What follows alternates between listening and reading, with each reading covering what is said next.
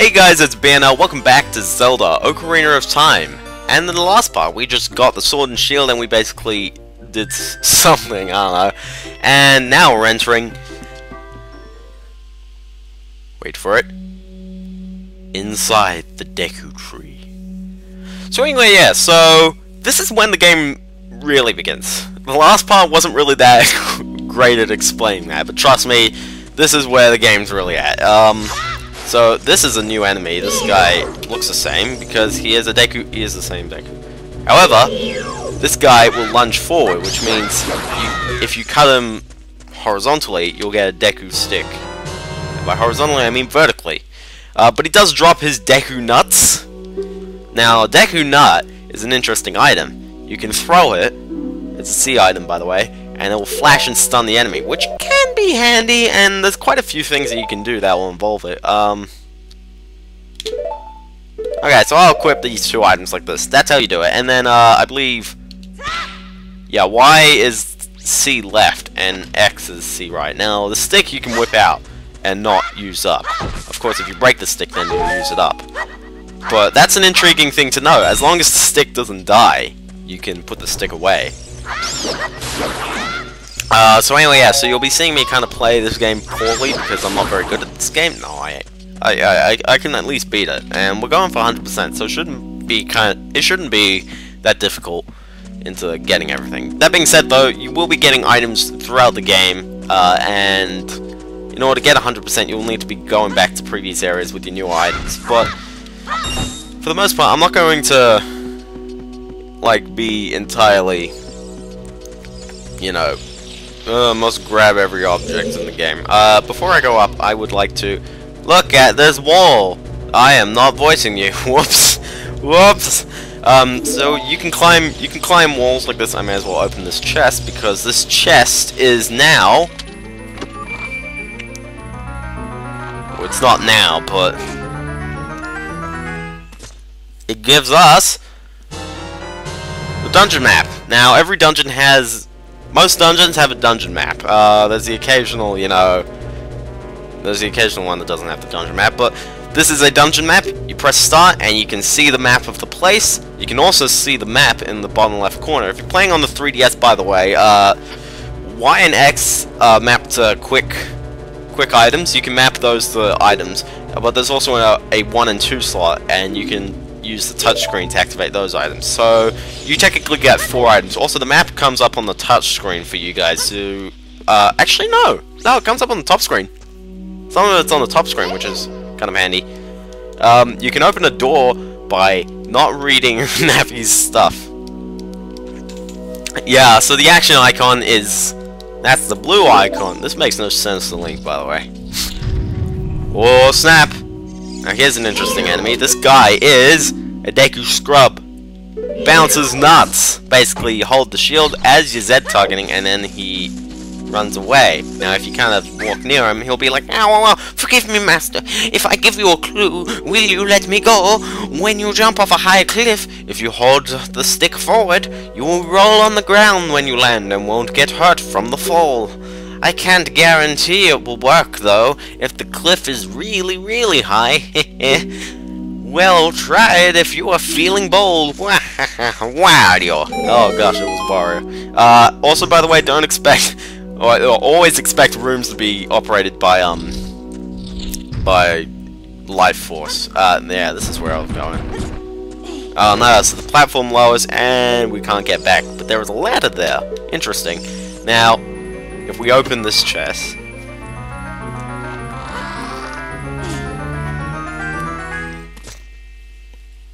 you got the thing. You got the fairy slingshot. Now the fairy slingshot is, you may be thinking, dude, you're getting just tons of items, dude. We're like half an hour in. You've got 3 items. By the end of the game, we're gonna have like 180. But you don't really get that many. Like, for example, we're not gonna get any items for quite a while. Now, that being said though, it's kind of to show off like how the game mechanics work, and you can also go over here and like look at the map. You can also see what rooms you've been in, which is very nice. You can see what room you are in. You can't exactly see where you are in the map just yet. By the way, this is your progressometer. You'll be able to tell how far in the game you are, and you can hold stuff. You'll be able to upgrade item capacities in a bit. Now, this is kind of something interesting to note. You just go over here, there's a tiny chest, and you can get a recovery heart. A recovery heart, basically you'll find them everywhere. Yeah, so the Z buttons do the job of the C down. So now you'll be able to look at that. Now, note the center of the screen, and you can kind of tell where the center of the screen is because it'll kind of be like that. But you can basically do stuff. Now you can also Z target objects and thus move around. And that I wasn't Z targeting anything, but yeah. So if you shoot the ladder, it will fall down and you can progress, which is pretty cool.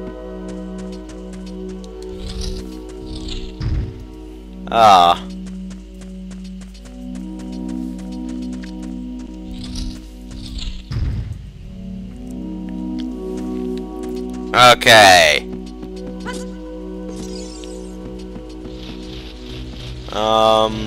Okay, so these sculptures basically prevent you from going up this wall because you may be wondering, well, that one's not really in the way, you can go around it. Nope, they'll chase you. So the tip is to use your slingshot and you can shoot them down. Now the slingshot uses those seeds that we saw in the store, which is why I said they're pointless now, because we also got, by the way, you can find all these Deku seeds anywhere, like enemies will drop them, so you won't really be in a terrible need for them. Also, you won't really need the slingshot for too much of the game, so don't expect to use it. So you don't need to buy seeds all the time, but you know, just saying, like if you're running low, it's always handy to get them. Deku nuts and Deku sticks. Again, you don't really run out of those that much. You don't really run out of items that quickly. Possibly arrows, which I haven't spoiled the items. I'm going for a bit of a spoiler-free kind of thing, so I'm not explaining like what's happening. I'm just saying, you know, you see stuff, and I'll be kind of just talking about them a little bit. Oh gosh, it is a big Skulltula. Those were little Skulltulas. Skulltulas. Some people say that, but it's like tarantula, so it's like Skulltula. It should be like that.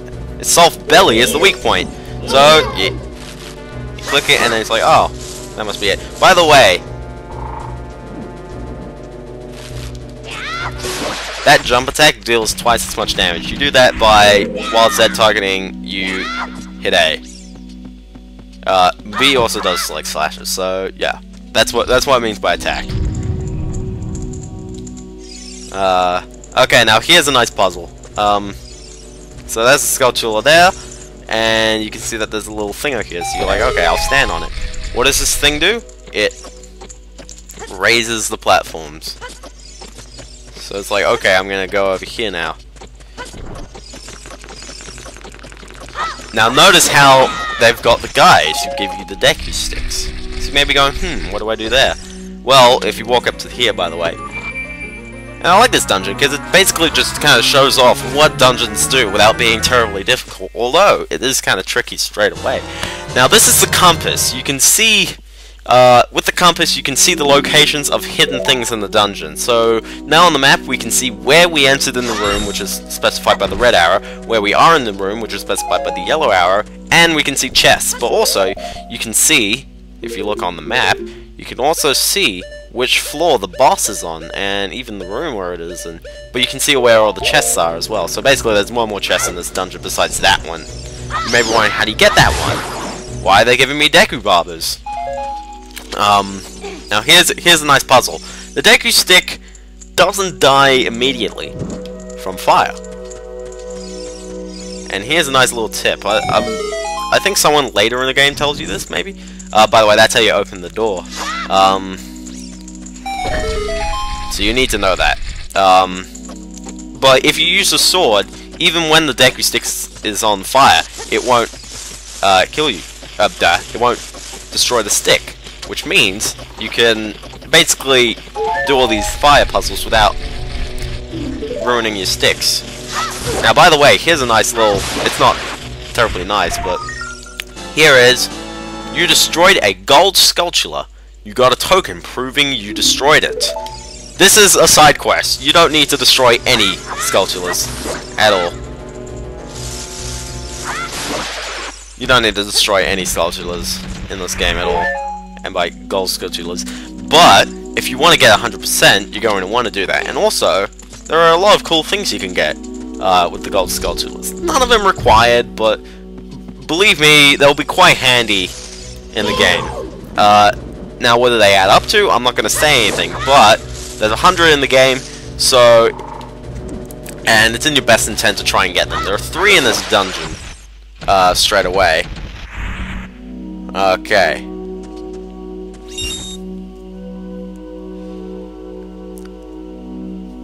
Okay, so now here's the thing. Down there, you know how there was the spider web, right? Well, spider webs are not really known for being strong. Yeah, the first time I played this game, I got kind of tricked out. I was like, how do you do any of this? And this next puzzle's kind of tricky. But basically it's just try everything on everything. That's how you do this. So anyway, now there's 2 more gold Skulltulas. One of them's right there. He takes 2 slingshots, by the way. So I'm gonna jump over here. I'm gonna grab on to the vine, and I'm gonna grab the Skulltula. So you destroyed a gold Skulltula. You got a token proving you destroyed it. So yeah. So that being said, though, this is how you swim, by the way. You always swim on the surface, but if the water is shallow enough, you don't need to swim on the surface. It's kind of weird Z targeting, by the way, because on the classic controller in the GameCube, you use the ah, dang, I can't reach it from there. You use the L button to do it. The Z buttons don't do it. Let's see if I can... Oh, I still on the switch. What does this switch do? It makes fire. Okay, I got it. Those are the 3 gold Skulltulas, by the way, in this dungeon. So, and you can get all 3 of them right away, which is very nice of them to do that. Show you something. I believe this fire stays on forever, but don't quote me on that. Yeah, they give you quite a few recovery hearts, which is odd, because basically bushes and pots and whatnot, they'll give you recovery hearts. Now, here's a puzzle. Okay, so you got your fire. Now, you're going to need to walk on the shallow part. And you can jump over here without actually needing to swim. And thus, you can burn the web. And then my stick died. My stick died! Oh, here's another guy. That's not the right R button, but that worked. Hit ZR. Don't know why. There you go. Please, forgive me, Master. I'll never do it again. If you spare me, I'll teach you something cool. 98, by the way, 98. You will never beat my brothers up ahead unless you punish them in the proper order.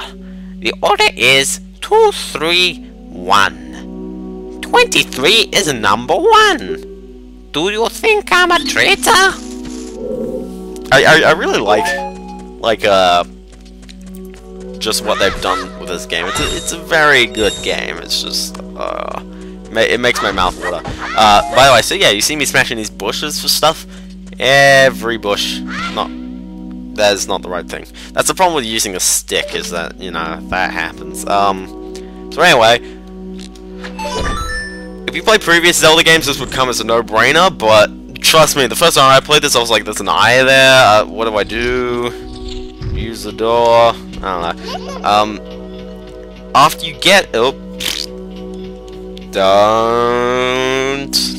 commentate, Navi.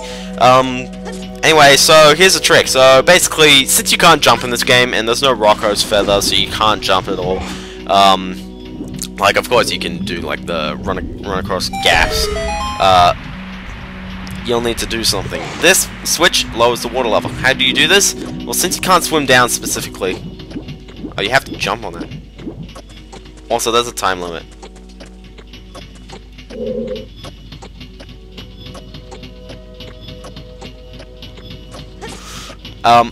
But since you can't,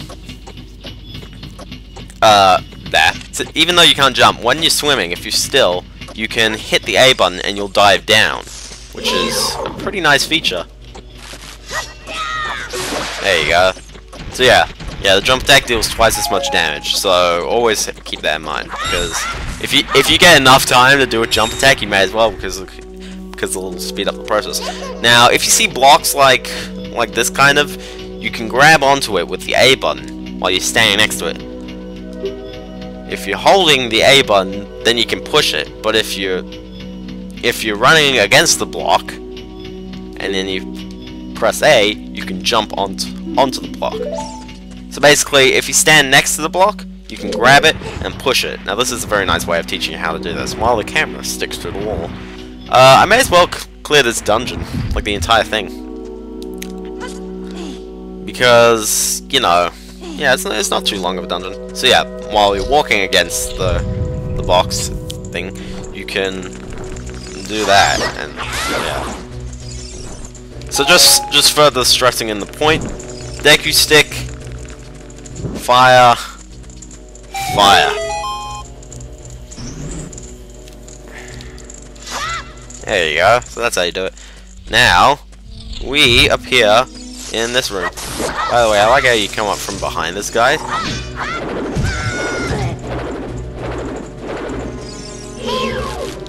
Hiya!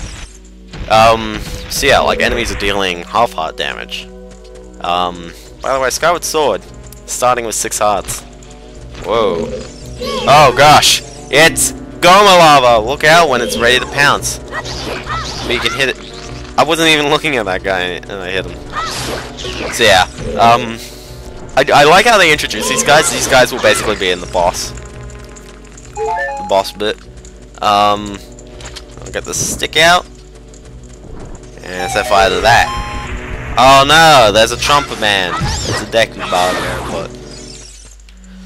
but... this room has 2 side paths. Two kind of notches in it. This one is the way to go. Now the compass is handy because you can basically look at like where you've come in through the room. It's a very handy thing. Now that being said, both the dungeon map and the compass are not necessary to beat dungeons at all. They're not necessary, so you don't even need to find them. However, they are handy to use because, one, you can navigate dungeons, and especially when you get to like things like the water temple. The water temple, if you don't have the map, it's a pain. Now here's a nice little thing, though. When you come back into this temple, which I'll constantly be calling it dungeons or temples. I can't make up my mind. By the way, when you save in a dungeon or temple and turn off the game, or when you die, you'll come back at the top of the dungeon temple. Like where the entrance is. Now that's a bit of a problem because, unfortunately, like we had to go through all of that, which is why they always like making these nice little shortcuts. So, for example, we push that box. Now we don't have to go through all those rooms. We just jump right into the center, and then we're into this room. Then we just climb up the box and we're up onto this ledge. Now that being said, did that guy respawn? I swear he did. That being said, so it's like, okay, I'll try and get the fire. Oh wait. Now this is where the puzzle comes in. It also kind of teaches you about how you jump in this game. Now when you're running towards a ledge, you'll kind of jump. Now that wasn't a good example of it, but this is a good example, okay? So you grab that, I'm going to rotate the camera a bit, you jump over there. Now you just run towards the ledge, and then you do your roll. And now, set the web on fire, which is unfortunately not the best thing. But water will break your fall, and we're in the last room. I will grab one of these hearts. Look at that lighting effect. Majora's Mask is a very good game as well. The sequel to this game. It's a direct sequel. Now.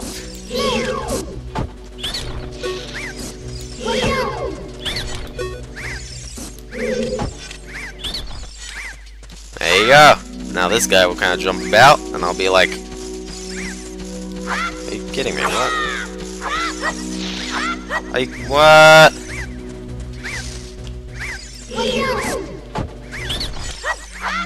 There you go, got him. How did you know our secret? How irritating! It's so annoying that I'm going to reveal the secret of Queen Goma to you.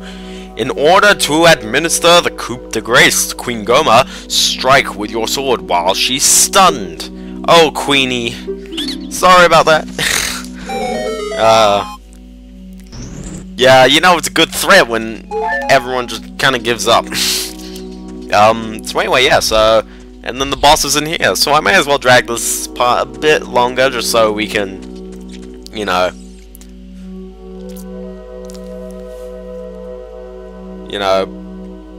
beat the boss. What?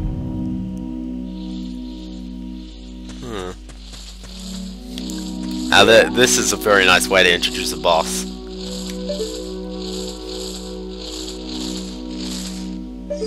Oh! Divide by 0! I don't know why Gomer has a divide symbol for an iris, but okay. Parasitic Armored Arachnid. Now Gomer isn't a terribly difficult boss, mainly because when she's doing that, just slingshot her, and then jump attack or just sword in her eye area. Now then she's like, oh stuff you, I'm going on the ceiling. By the way, it is possible to beat Gomer quite quickly. By the way, I like the boss rush mode in the 3DS game because you can just come back to all these bosses and just do stuff. Wrong button, wrong button. Oh no. I meant to do that to show off her attack. That she lays poop. These are actually eggs of those enemies that we saw before. You can destroy the eggs and then you don't have to fight those enemies. There you go. Hiya! Hiya! Hiya! Hiya! See, it is possible to deal enough hits to only do it once. So she only does like two stages. And in fact, Gomer leaves a lot of time to attack her. For example, then hiya! And that's the first boss of the game.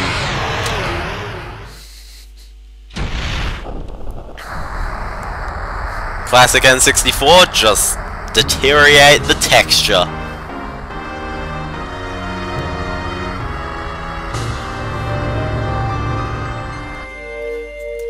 So anyway, that was the first dungeon of the game. Every dungeon will give you a slingshot. No, will give you a heart container.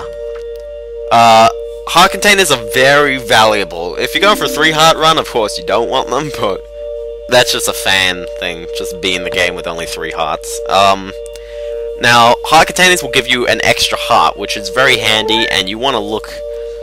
I was going to say you want to look out for them, but they basically give it to you at the end of every dungeon, and the only way you can get more health is by gathering heart pieces by doing side quests.